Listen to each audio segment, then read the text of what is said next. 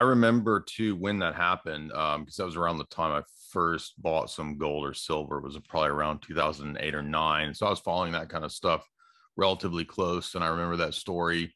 And I remember thinking, and I think maybe I was a little, for many years, initially suspicious of Bitcoin because I was so kind of mired in the conspiracy world that I was overly negative in my appraisal of everything. And I remember thinking, well, if they rate a guy for that, like they're not going to allow Bitcoin, right? I mean, if Bitcoin is what it says it is, they're going to shut that down. And I think they intended and tried, for a long time to really shut down Bitcoin. They didn't want it to be what it could become and what it is becoming.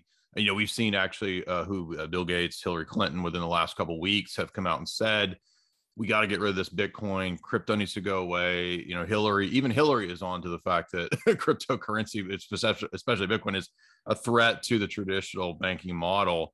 And they're calling it, terrorism and all this nonsense. But the reality is that they're the central bank terrorists, right? They're the ones that are terrorizing the economy and have been for a long time. And they're a lot of those people are boomer tier, they're boomer era, which means that they don't realize that people can within 5 to 10 minutes figure out that the monetary system for centuries is a scam. And it's that this is people aren't ready to grapple with that reality that for whatever reason, especially people, I have a lot of my audience is a lot of people probably 25 and younger. They're a lot more hip to being able to figure those things out a lot quicker. So I think that again, we're kind of at this point where the wave has sort of crested and tipped over to where I don't think that we're going to see a real shutting down of Bitcoin or any of the stuff that they were threatening in the FUD, 10 years ago, 8 years ago, because I think it's really proven itself. And yeah, I think that you're right about when we think about the projects that, for example, Klaus, the World Economic Forum, projects that he recommends and the blockchain that he recommends in his books, it's an alternate version where we need to be on the centrally controlled things. And the irony is, of course, that the original idea here is to not have a centrally controlled mechanism, but to have it decentralized.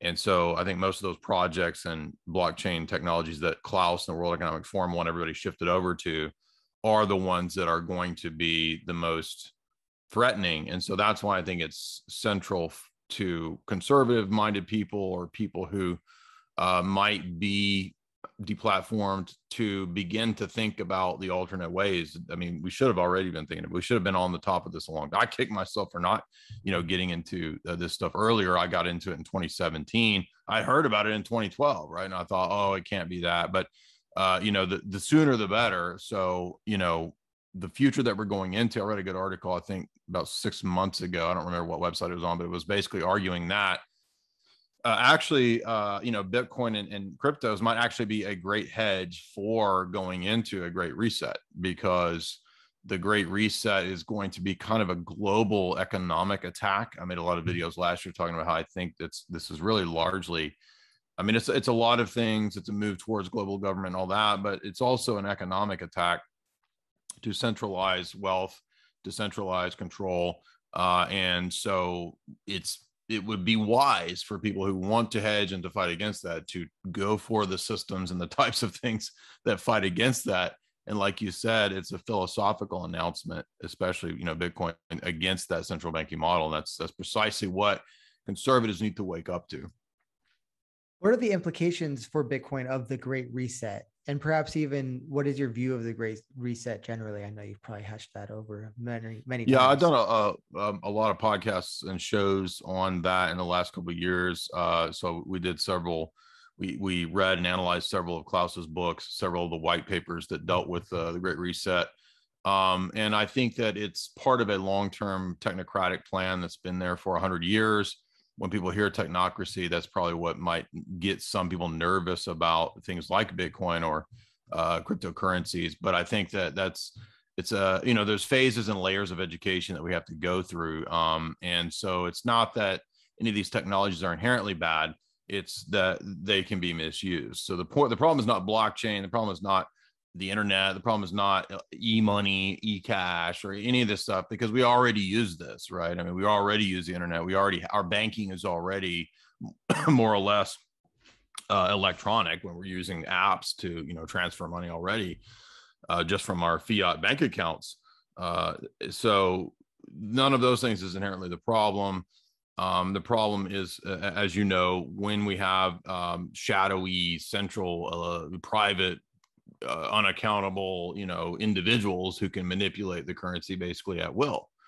I just covered a white paper that was kind of in the domain of, I guess you could say, conspiracy for a long time, but I think really we've seen vindication of what was written in this white paper in 1979, that it's a real document. It's called The Silent Weapons for Quiet Wars. And that document is about 100 pages, but it covers different ways that the society can be manipulated through economic warfare. And it actually says in the document that what people aren't going to understand is that the economy itself, the U.S. economy itself, is a weapon.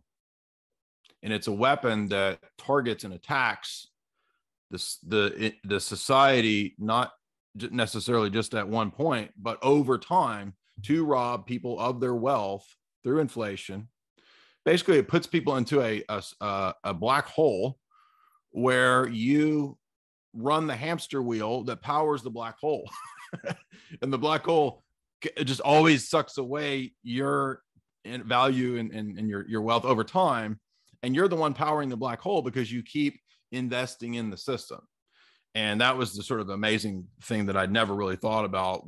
I mean, I knew about, IMF and all that, World Bank and Bank for International Settlements, because Quigley covers that really in depth. And he talks about how it's kind of a control mechanism. And so we really have to understand that first. And like you said, Bitcoin is a philosophical statement against that.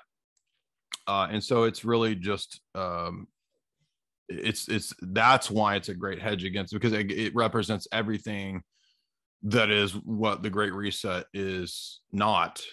And it's using computers and technology, obviously, to fight on the ground of computers and technology. So we're really, I think, at a critical venture where education is key, because if people don't choose the right forms of these things, they're going to be co-opted into, FedCoin.